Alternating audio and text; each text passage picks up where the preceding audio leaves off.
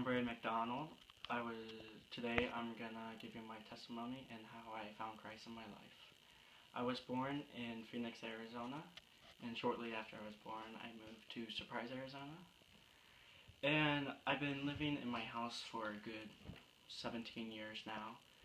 And growing up in my home, I grew up in a Christian home, but it was part-time Christian. I say part-time Christian because the only time we would go to church is for holidays, for like Easter, Christmas, and we'd celebrate those holidays, but we were never truly Christian. It wasn't until freshman year of high school when I truly got saved by Christ. Going up to high school, I felt I haven't been accepted as a person between friends and family. So I was struggling with being accepted by others.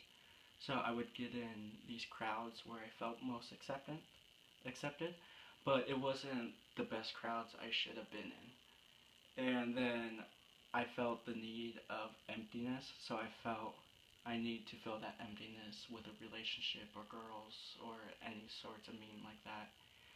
So after a relationship for like 6 months and being cheated on and disrespected, and I just felt even more emptiness and more not accepted in society. I just felt alone and afraid. And that was until going into sophomore year of high school.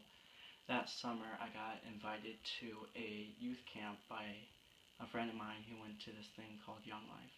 So I went there kind of questioningly went there because I wasn't really sure if this was the place for me, because I've never been big in opening up and sharing stuff and like accepting Christ into my life. I wasn't really like that because I didn't really grow up in a home like that. But it wasn't until I met a really close friend there who really showed me what Christ could do with your life, the impact he could change in one person's life. So after a week spending with that friend who really helped me lead my life up with Christ, by the end of that week I accepted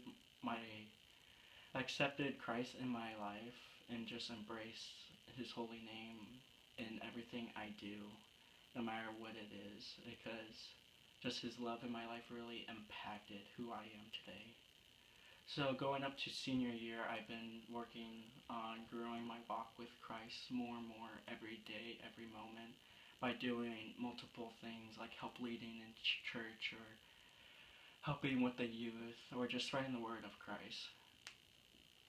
So I find like with a strong community that really impacts your walk with Christ, about the people you impact and the relationships you make is what's going to help you grow your relationship, because we are not meant to do this alone. We're meant to do this as a community and together.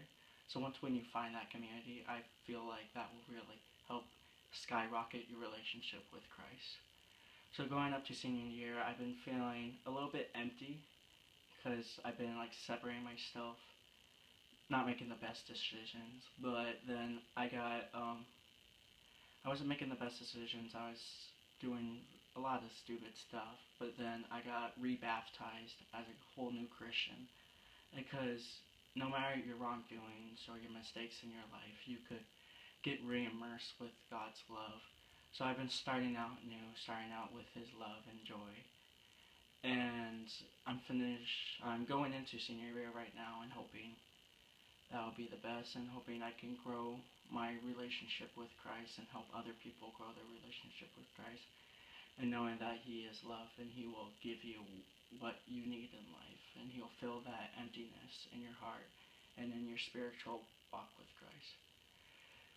So yeah, that was my story, and hopefully it gets better and better the more I grow and the more I expand my walk with Christ.